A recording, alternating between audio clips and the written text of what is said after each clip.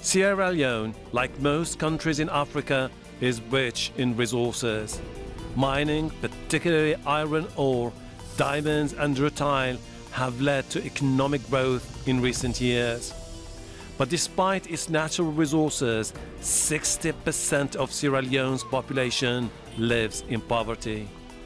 And with a GDP per capita of around $500, it has relied for years on foreign aid. Sierra Leone is still recovering from a 10-year civil war that destroyed many of its institutions before ending in 2002. President Julius Maada Bio came to power in 2018. He promised to make his country financially independent by fighting against corruption. President Bio is a retired brigadier general in the Sierra Leone Army and was proclaimed head of state from January to March 1996 after leading a military coup that removed Captain Valentine Strasser from power. Bio moved to the United States shortly after that to study international affairs. Once he was back at home, he sought the leadership of the Sierra Leone People's Party, the SLPP. Now in power, once again, the challenges are many. The Ebola outbreaks of 2014 and 2015, before Bio came to power, had significantly damaged the economy. Now, like many leaders around the world, Bio's tackling the COVID-19 pandemic. In addition to fighting corruption, improving literacy rates and life expectancy are also crucial. So after 2 years in office, is he succeeding?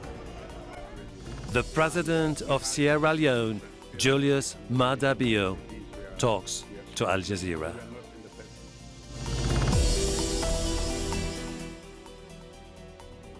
Julius Maada Bio, president of Sierra Leone, thank you for talking to Al Jazeera. Mr. President, let's start with COVID-19, the pandemic that has shattered lives, rattled economies and put strains on the health services. We've seen a new pattern, which is basically infections increasing worldwide. Where does your country stand? Are you thinking about putting in place new restrictions? At the moment, no, because data and science tells us we are getting very little cases at the moment. So we are very much on the watch. We have all the pillars supporting the response system in place, and we are alert. But at the moment, we are not thinking about locking down at all. In fact, as a matter of fact, we have never really locked down as others have done. On 2 occasions, we had to do a 3-day area-specific lockdowns so that we can pursue certain issues that we really wanted to achieve at the time. Of course, as you know what is happening around the world, there's an increase. And since we are not experiencing that, we are very much trying to go back to normalcy as much as we can. But we are very much on the watch because COVID is around. Mm-hmm. So the quick economic recovery plan is meant to see how we can transition from the state of COVID or post-COVID and carry on with creating a scenario for livelihood in this country. At the moment, we are really not experiencing many cases as it is the case around the world. The battle against COVID-19 brings back memories from your country's fight against Ebola in 2014 and 2015. What were the lessons you learned from that particular experience that was helpful to your country now as it tackles this pandemic? Well, that is a quick reaction. We heard about the pandemic and we went into action immediately. And using our experience with Ebola, we were able to mount a preventive structure to make sure that we could prevent the advent of COVID in Sierra Leone. But of course, we knew we were fighting a losing battle because it was all over the world, and being part of the international community, we knew it was going to come here. But as we mounted the preventive measures, we were able to ward off COVID for a very long time. Mm-hmm. And during that time, we were able to stand up the various structures. Luckily, we've had a very bitter experience from Ebola, and we had still people in the system who had the expertise, who had the knowledge, and we were able to put our national COVID response team together.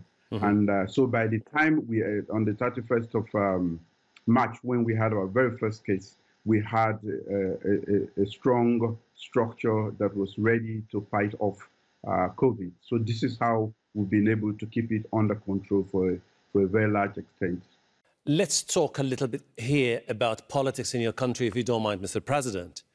When you came to power, there's been some sense of anxiety and instability, particularly when you set up the Commission of Inquiry into cases of corruption that took place from 2007 to 2018. That's when the All People's Congress, the APC, was in power. Many said that this was a pure act of political revenge against your opponents. Yes, but I think we have proven them wrong, because what we did was to get people out of this country, judges who presided over the commission, and they have, of course, shown that we did not interfere as a government. I did not interfere as head of state. We gave them the free hand to investigate, and they produced a report. From that report, we have produced a white paper. Mm-hmm. Definitely, the political instability, I will not say there has been political instability. We've had corruption fighting back, because once we took on the fight against corruption, we knew it was going to fight back. Mm-hmm. And we were mentally prepared. I, in particular, was mentally prepared for that fight. But it is a fight that we must fight, because it's about the very soul of our country. Many would say we are poor. I would disagree with that. I think corruption has been the enemy, and we had decided as an administration to attack corruption head on.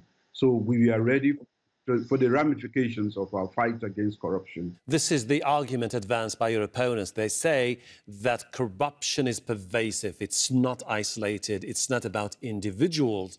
It's about the system that has been prevailing for many decades in your country. And you have been personally part of that political legacy of your country. Yes, there has to be a starting point, definitely. Normally, I say the same thing to people. I say we have all been corrupt, but we have to draw the line. If we continue to be corrupt, we are not going to be able to have a better future for our children. We must accept that corruption is pervasive in this country, and we have to. But we know how it has negatively impacted our lives, our future, the future of this country. And as an administration, I did say before even I won that I was going to attack corruption. So we are very much aware that it's everywhere in the country, but we are also aware that the rate at which it has been going, the impunity with which corruption was rampant in this country, and it became fashionable, I would normally say. I wanted to make sure that we should check corruption. I've been listening to you in the past saying basically that it's about time for accountability and transparency. And I'm expecting to hear some transparency from you, Mr. President, as I'm going to ask you some few questions here. One of those questions are about when you were campaigning and saying that you had issues with your predecessor, Ernest Bai Koroma's ties with China, particularly the deals that was signed with China. What was your biggest concern about those deals? Is it there was no sense of transparency, or because you thought the deals with China were counterproductive to your country? Well, I want to start by saying that China is a great friend of Sierra Leone. And we had issues with transparency and the way the deals were structured. They were not in the best interest of the country. And I did not attack the president. I attacked the particular deal, which was about Mamama, an airport that was going to be built, which is not going to be anything different from what we have now. If anything, it was going to be a smaller airport with less facilities. So I stood against that because we're talking about nearly 400 million United States dollars. So we still continue our friendship and the bond of friendship with China. But that deal and few others, we are totally against. They are not in the best interest of the people of this country. And this explains why you decided there's absolutely no way you're going to go ahead with completing the project, which was basically the new airport outside of the capital. Is it because you were concerned that more loans could just end up being a debt trap for your country? Of course, that is one. And the way it was structured, there was no need for us to leave that airport where it is and build another one. We can refurbish what we have and use it until, when we have a windfall and we can afford it, then do it, and do it in a rather transparent way where everybody will get to know what is happening or how the loan itself is structured. But here's the thing here, Mr. President. Decades of instability and civil war have taken a heavy toll on the infrastructure of the country. We're talking about dams, roads, schools, grid systems. To rebuild, you need cash. Investors don't seem to be willing to step in. The Russians said that they were willing to step in and finance some of those projects. But you didn't seem to be really impressed, saying that we need to look into everything into more details before we move forward.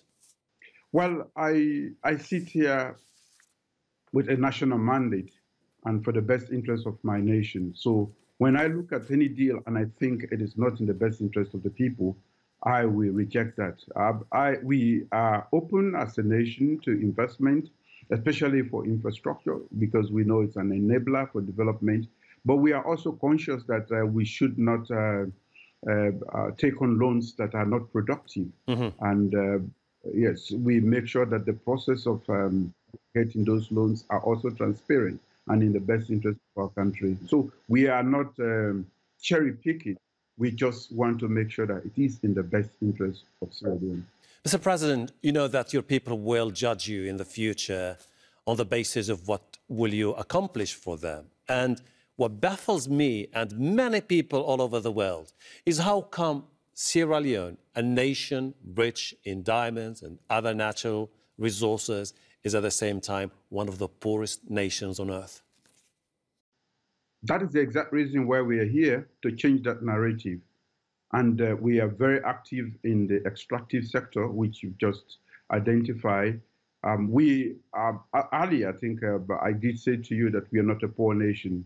We have been caught up in bad governance for a very long time. And that is why you can, I think you can feel the passion in me for fighting corruption.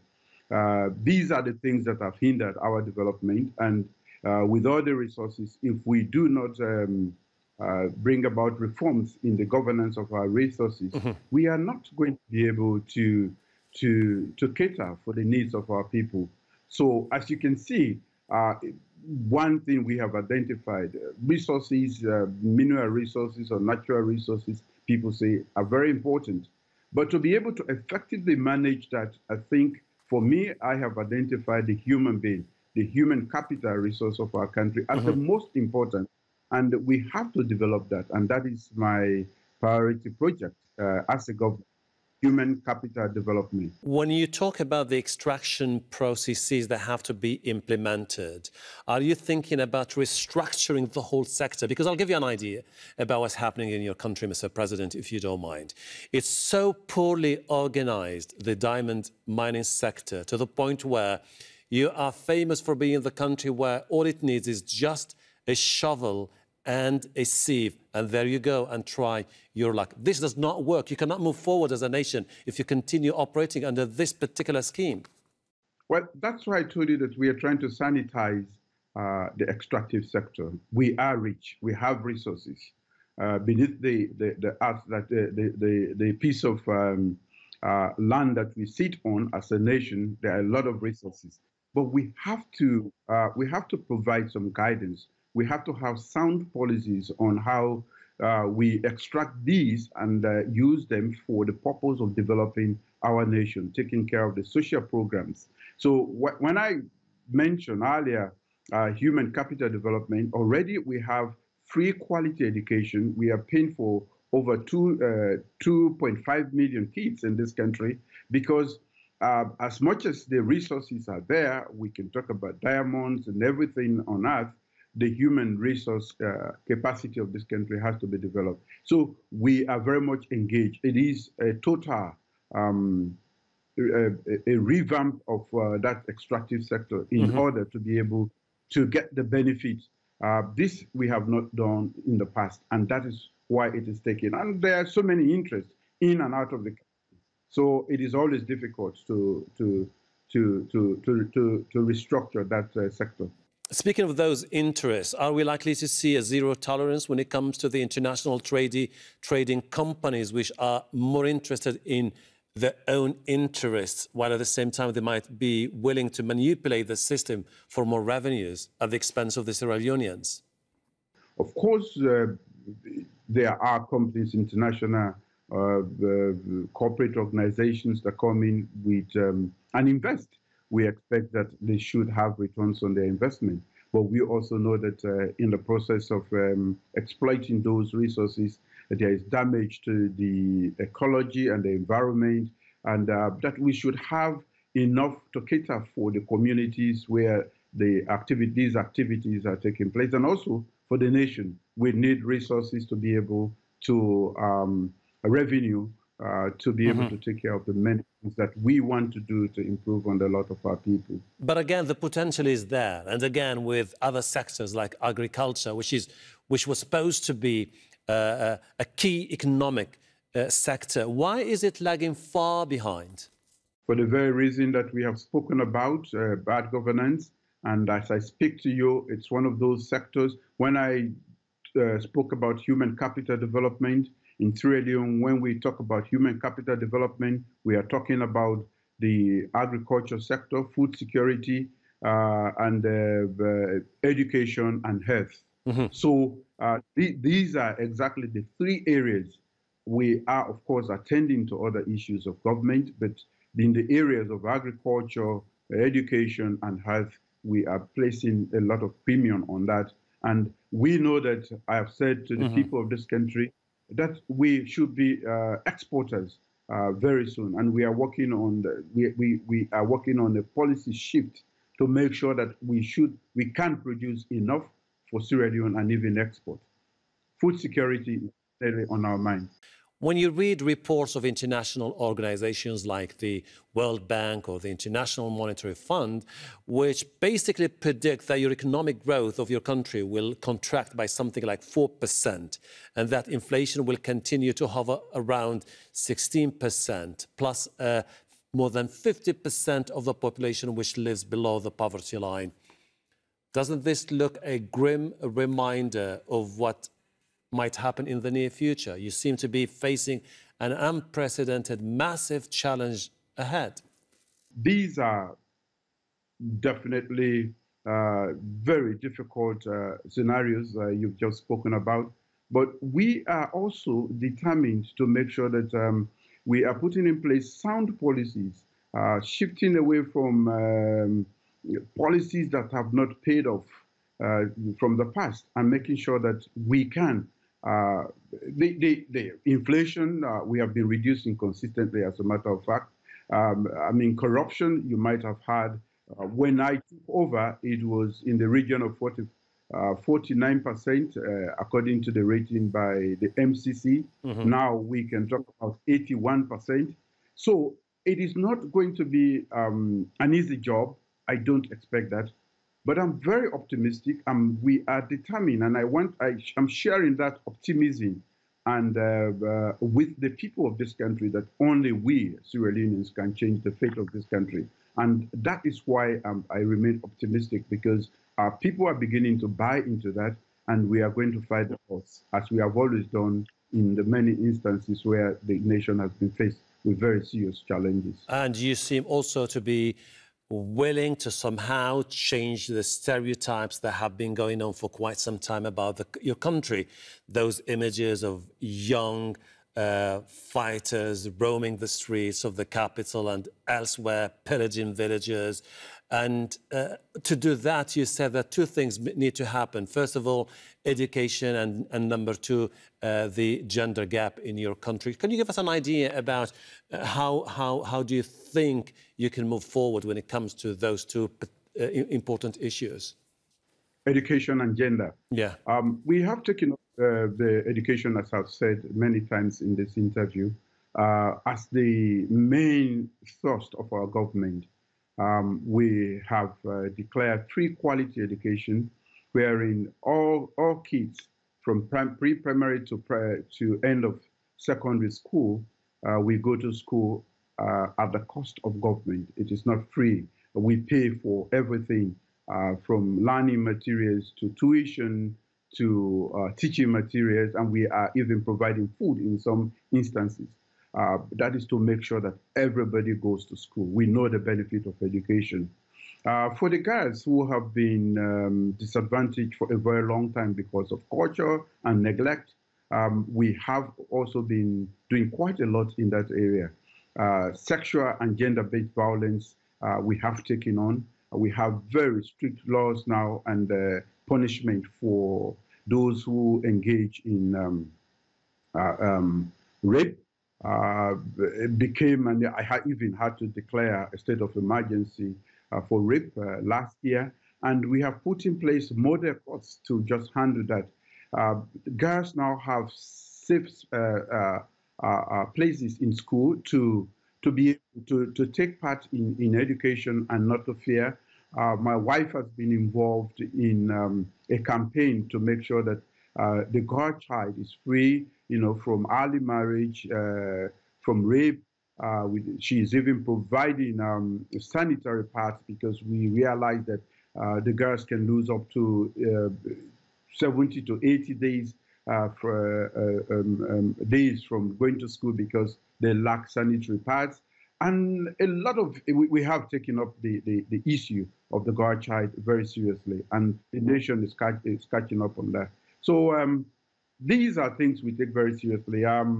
The issue about marauding gangs, young men, that is history. We have settled, we have had a peaceful settlement of the conflicts we have. And interestingly, we are just about setting up a commission, Peace and National Cohesion Commission, to keep a keen eye on just making sure that all issues that can instigate conflict of whatever nature are kept under control. When you look at neighboring countries where there's been more instability, particularly Mali, Burkina Faso and Ivory Coast, and where people have become pretty much worried about the potential for military juntas to take over once again, what kind of message would you like to send to those people? The situation in different countries vary. And what leads to military coup in one country may be different or similar. Those specific situations leading to coups again in Africa are things that we need to look at very properly. I'm a civilian now, and therefore I speak as a civilian.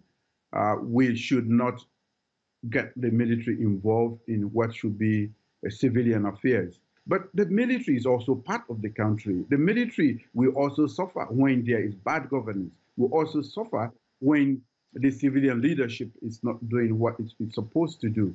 Are you confident at this particular stage that Sierra Leone has turned the chapter of military coups? Yes. We have decided as a nation that we are going to pursue the democratic path, irrespective of what is happening around the world. We know that the space for politics, when it is restricted, creates the possibility for military coups and other social upheavals. So what we have done is a collective determination as a nation that we will pursue the democratic path. And we've had 4 peaceful transitions. I have always been seeking the interest of the people of the country. I joined the military to fight for my nation. But even when I was involved in the military coup, it was for the best interest of this nation. We'll have to leave it there. Thank you very much indeed, Mr. Julius Maada Bio, President of Sierra Leone. Thank you for talking to Al Jazeera. Thank you. Thank you very much.